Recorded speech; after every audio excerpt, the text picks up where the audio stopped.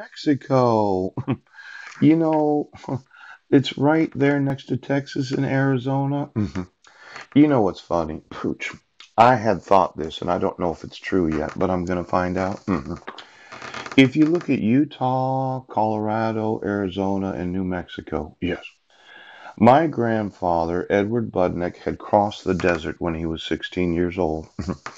One night, myself and my own deceased father, Paul Douglas Budnick, were sitting around the kitchen table drinking.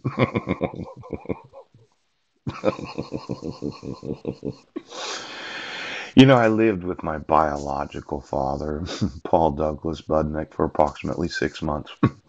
When I returned from Denmark as being an exchange student. Yes. And he was a drinker. And he did smoke quite a bit of marijuana. We'd sit there and we'd talk for hours and hours and hours, smoking marijuana and drinking. Now, I was approximately 19 years old. Yes. Back then, in 1989, there really wasn't this big concern about alcoholism. But I remember spending quite a few hours sitting there around the kitchen table talking about stuff. Yes. I learned quite a bit, really. Yes. Now, for those that have parents that drink and smoke pot and they want to invite you to do it, yes, my suggestion would be don't do it. But at the time, I was just 19. Pooch. See, I turned 18 when I was living in Sweden. Yeah. I was in love with this woman. Oh my gosh, there's that snapping clitoris ball. I hadn't seen that for quite a long time. Well, what happened was, yes, the Danish police asked if I had left Denmark after having been.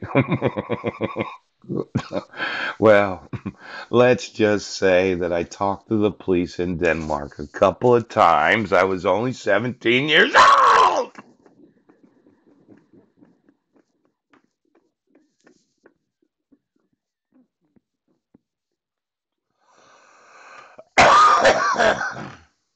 Now, when I moved back, yes, I ended up staying at my father's house. Yes, he had a motorhome right outside his house, right on the lawn there.